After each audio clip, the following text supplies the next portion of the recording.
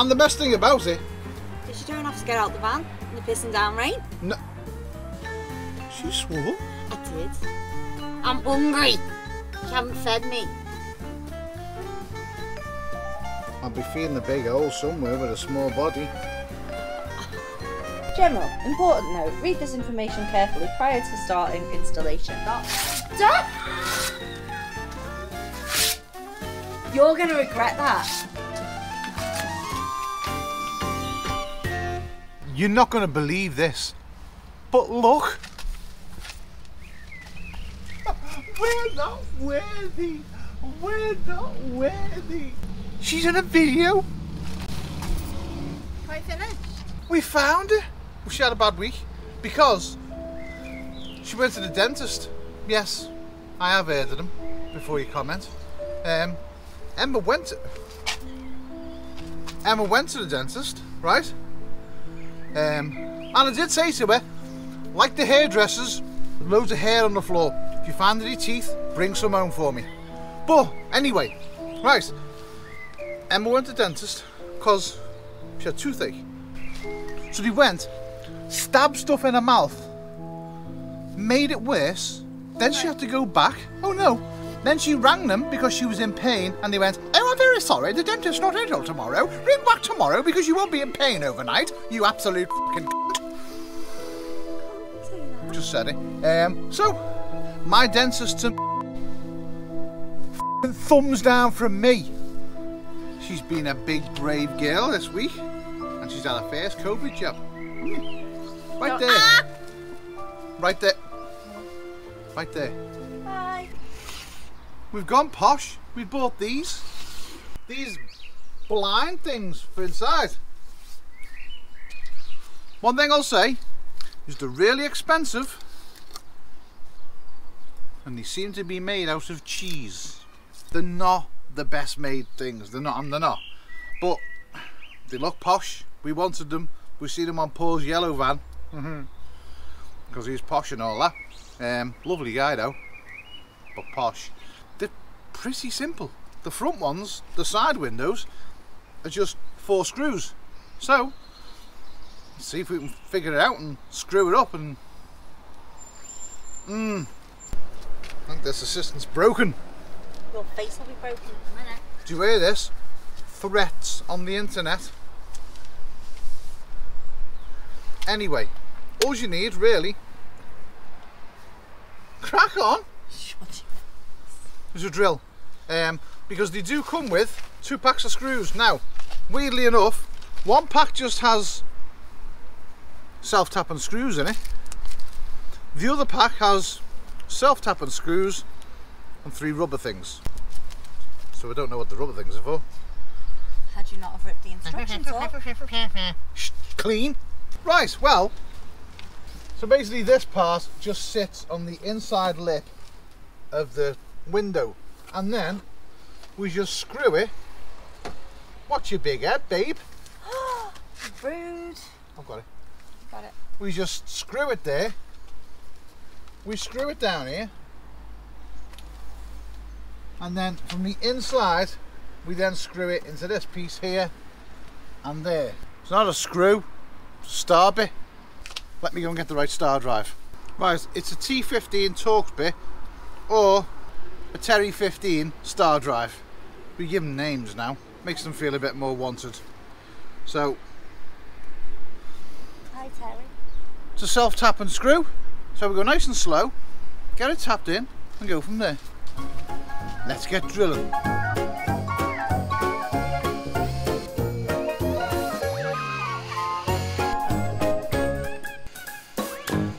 And that is literally how you fit the door screens. So to undo them, this piece here, you sort of twist it backwards to get it over that little thing. Ooh. So just twist it back like that and it pops over. So rather than trying to pull it, just twist it over, and then That's it.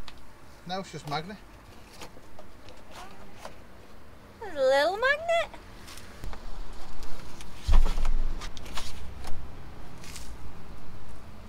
It just means that you don't have to get out the van and put all the crap on the windows, for it to fall off or not fit because you fitted a snorkel. But you'd end up giving the front piece to Bruce Lauderdale. Oh no! It's not Bruce Lauderdale, is it?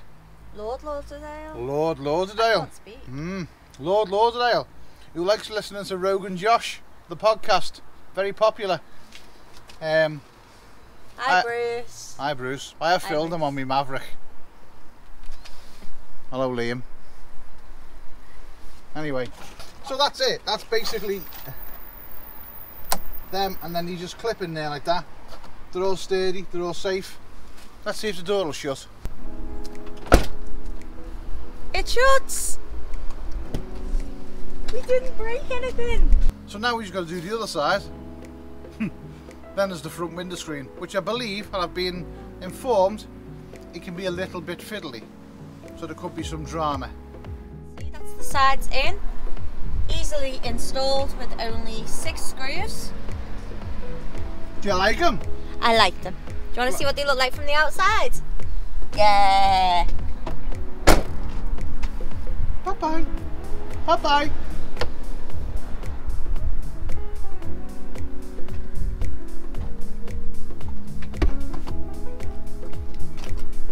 Like? Awesome. Not very well made though, are they?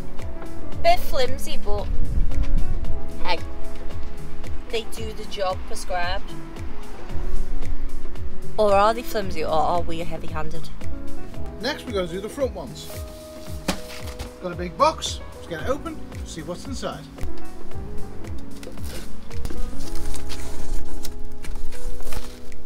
Instructions. A couple of rods. Pack of goodies with some glue in it, I can see.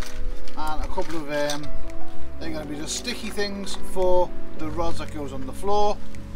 No, it doesn't. It goes on the dashboard. Top piece of cardam for your top of the window screen. And the other side. Then there's one blind, which is situated in there. And then your other blind, which is situated in there. First of all, you've got to take this panel off, which should just pull off. And then lifts out at the bottom. Got a little clip there that lifts out and pulls out. And then what you need to do is these 3 clips, they come out.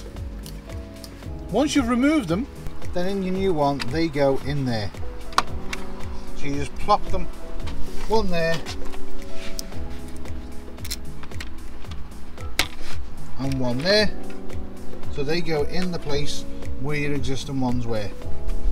Right, so the clips that you've replaced in there and there, they will marry in to the holes in the side here and one here.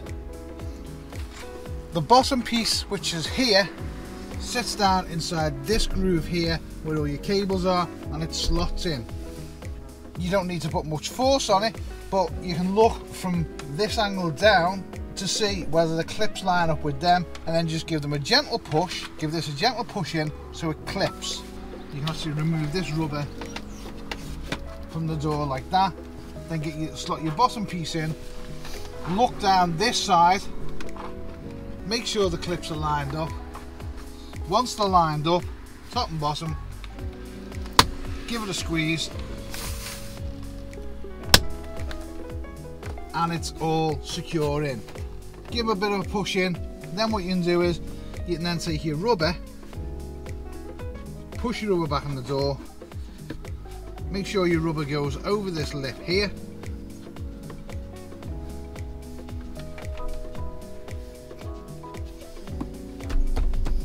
just give it a gentle tap on.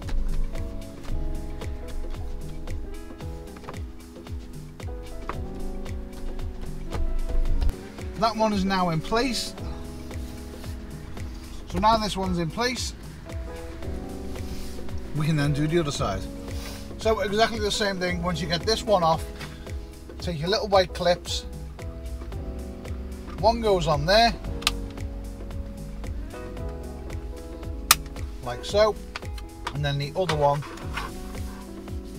clips right in there just like that, and then they marry up to the holes one there and one there. You can see one there and one there, and then this unit then pushes in like we did on the other side. Get in the hole. That's what she said. Once it's slotted in the hole, look down this side,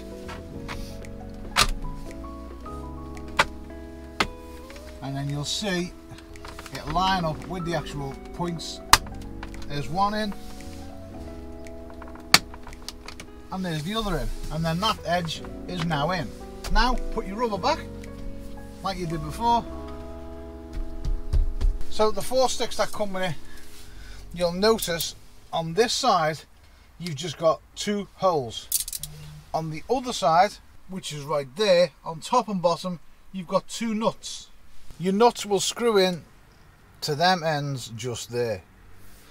So you've got 1 top, 1 bottom, and then the middle pieces, they literally just slot into each other like that. 1, and then the other one slots into it like that. Dead simple. Now you do get some glue with it. The reason you get some glue with it is the glue, you just put a small bit in the threaded end that you're threading into the actual screw. You get 1 bit on, and then we can thread that onto there. Right, that's on. It seems to go forever. Now we can do the bottom one, which was there. So same process. Take your thread, get some glue, plonk some of the glue in there, and then the same process, get it screwed on to this bottom one here. Right, so then you've got 1 bar there, and you've got 1 bar there, which just runs along there. Now you just got to put them sides in and then marry it up to these pieces. Dead simple. So I'm going to get them 2 in. They just slot in. I've just noticed that there's 2 plastic little lips in there, and then there's also 2 completely separate screws that must go through them holes that are in there and in the bottom, and literally screw from the other side. So we need to take this panel off again and see what's going on. How about reading the instructions? That'd tell you, wouldn't it? Right, so now I've got this panel off because I don't read instructions. Emma did say the other side of your pole goes in that hole right there, and then you get 2 separate screws that screw into it from this side. So they've got to go on first. Don't forget to put your glue .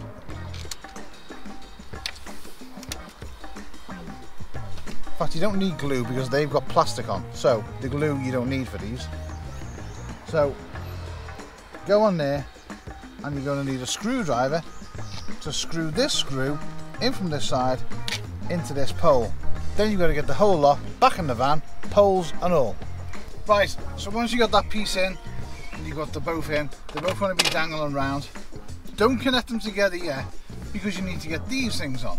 So these are what's going to hold it up to the ceiling like that, out the way. So slide these on, put these on first before you connect them. Just dead easy. Don't know what way they go round. How about reading the instructions? That'd tell you, wouldn't it? You have a top one which is smaller, and then you have a bottom one which is there, which is a little bit longer. Best thing to do, you will have to move your screen or your window, your whatever you've got there, and then your dash cam, if that's on there, you have to push that straight. So when you come to using again, you got to pull it back out. But pushed out the way. Your reversing camera, if you've got one like me, that will have to be laid flat like that. You can't sort of have it like this because it gets in the way of the window coming across the blind. So move that like that before you even screw these up, top and the bottom. Pull both blinds across. So these little tabs, they click up, that one clicks down, and then the whole window blind will come right across. Now, in the top of your window blinds just there is this section which will move to the right, and that takes for the bar that is going to your window screen for your either reverse camera or whatever is on there. That's on one on this side, and then you've also got one on this side as well. So it just gives the gap when you close it, that gap there will go to the bar that goes from this right the way back to the window screen. So we can close these over now.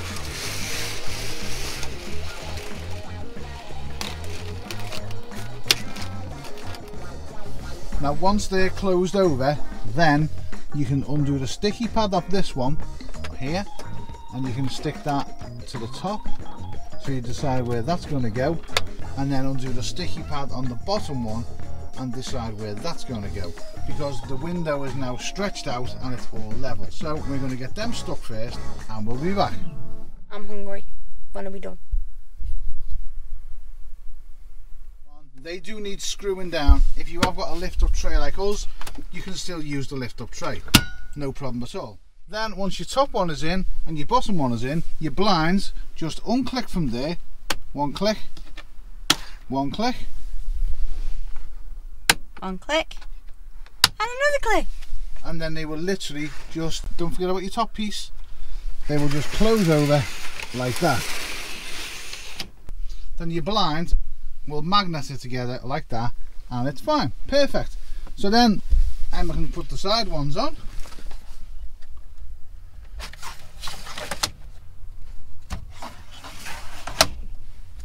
And as you can see, it goes dark. War. Right, now to tackle the top piece. Right, we messed up. This gets screwed on after your top trim goes on. That's last to go on. So, how did we find that out? Because Emma read the instructions. How about reading the instructions? That'd tell you, wouldn't it? Right, so we got the trim up, which is just on there, as you can see, which is just on there. Trim runs all the way along to the other side, and it just keeps the underneath bar free. One thing that we did have to do was the camera that was mounted on there, which goes onto this bar, because the trim comes past it, we had to take the camera off. So I've rewired the camera into the actual screen on the dashboard there, so we've got, when you go into reverse, the camera then goes to there. If you couldn't do that, you would have to some way extend the arm on here, because these just don't fit with the camera on there. That's the window blinds fitted. What do you think of them? Yeah. Yeah. Yeah. They're alright. They are kind of just like, yeah, you know, for what you pay for those window blinds, which is close to £600, they're not cheap. They do the job they're designed for. I don't think now we've fitted them, and a friend of ours is Paul's Yellow Van. Go and check him out, subscribe on the interwebs. What? I didn't say anything. Paul summed it up basically in a nutshell. They're not cheap, they're not worth the money, but once you've had them fitted, you can't do without them. And I don't think we could we? No. Does give you more space. Yeah, it just opens up the whole cab space in the vehicle when you've got them fitted. So do you want to spend out £600 on them? Maybe not, but once you've seen someone using them, and you've seen them and the ease of use of just being able to pull them over and close the fronts up and open the whole cab space up, maybe, you know, if you've got money knocking around, then by all means go and waste it on a bit of plastic and wax paper, because that's literally exactly all they are. Oh, and a few screws. Oh yeah, and a few screws, and apparently there's a couple of instruction manuals as well. Don't know. I don't do the readings. Only books, and the books I read are all pictures, and you pull little strings and things pop up, don't they? Yeah. Like. Rude. Right. So's your face. Where you going? Because doggos need walking, don't you? Yes. Woof.